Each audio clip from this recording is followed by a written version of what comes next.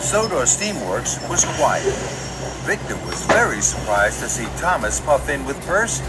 Flaming fireboxes! What's happened now, my friend? I asked Percy to pull my special for me. His valve popped. Why didn't you pull it yourself? Because because he... Oh! Kevin! Slowly, slowly. Gently, gently. Sorry, boss. Just a slip of the... Hook. I know. Then Thomas saw the old parts. He knew Hero needed them. He knew he would have to tell Victor about Hero.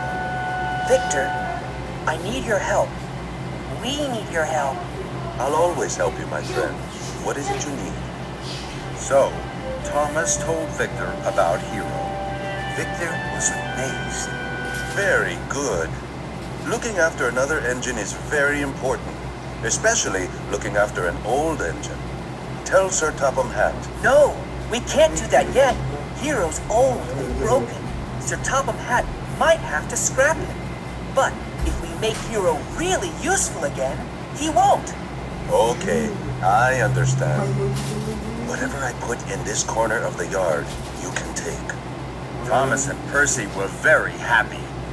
Thank you, Victor. Okay, Percy, your turn to be fixed. That evening, Thomas puffed into Tidmouth's sheds. Sir Topham Hatt was waiting. He was cross. Thomas, I hear Percy was pulling your special instead of delivering the mail. And now Percy's mail cars are missing. Thomas felt bad. I'm sorry, sir. I don't know where Percy's mail cars are. I will help Percy find them tomorrow. That's exactly what you'll do tomorrow. By my order. Sir Topham Hatt's voice boomed round Tidmouth's sheds, from top to tracks. Thomas's friends looked at him. They knew something strange was going on. Thomas, is everything all right? Thomas huffed a huge puff. He needed his friend's help. I have something very important to tell you. As the stars sparkled above Tidmouth, Thomas told them all about Hero. The engines had never heard such an amazing story.